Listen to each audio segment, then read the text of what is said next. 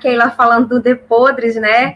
The Podres, gente, é uma banda que começou em Coraci e é considerada a primeira banda de punk rock daqui talvez do Pará, não sei, né? Então, assim, não dá pra gente pesquisar o rock, o punk rock dentro do Pará, que é imenso.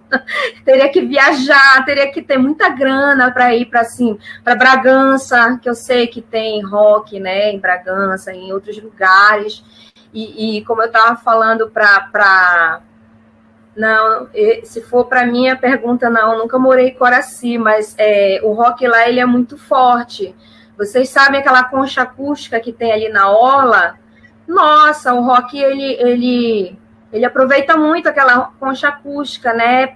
Os espaços públicos, assim, onde a gente, né, do rock pode chegar, tudo que a gente puder, a gente utiliza como espaço de divulgação, né, as bandas, as composições para chegar. Às vezes tem empecilho, olha, não pode tocar aqui. Aí, quando cede o espaço, tem lixo, tem que varrer. Então, gente, é tanto descaso com esse gênero, né, que vocês não têm noção. Fora os preconceitos, né? Olha, tudo drogado, tudo doido, bando de leso, né?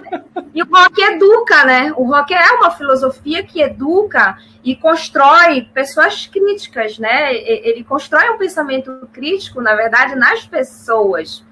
Uma vez eu fui para Breves fazer uma palestra para o pessoal de pedagogia, falando justamente dessa questão da educação que o rock tem, né? Então é legal que a gente ouviu relatos assim, olha, eu cresci escutando rock e aprendi isso, isso, isso. Então o rock assim é uma eterna aprendizagem, desde que ele não vá para um lado distorcido, né? Porque, por exemplo, tem o heavy metal digamos assim, os músicos do heavy metal são muito conscientes, passam mensagens legais, mas tem grande parte do público que já leva para outro lugar, não sabe nem o que está ouvindo, né? Primeiro que tem muita coisa em inglês, então o cara ele se liga mais no som, ele quer bater cabeça, mas ele não sabe que aquela banda ali defende tais filosofias, né? Tais ideias, e ele já vai para o outro lado que não tem nada a ver e acaba prejudicando, né, o movimento, as ideias que as pessoas têm desse gênero musical. Né? Olha, eu falo pra caramba, viu, Paulo? Não,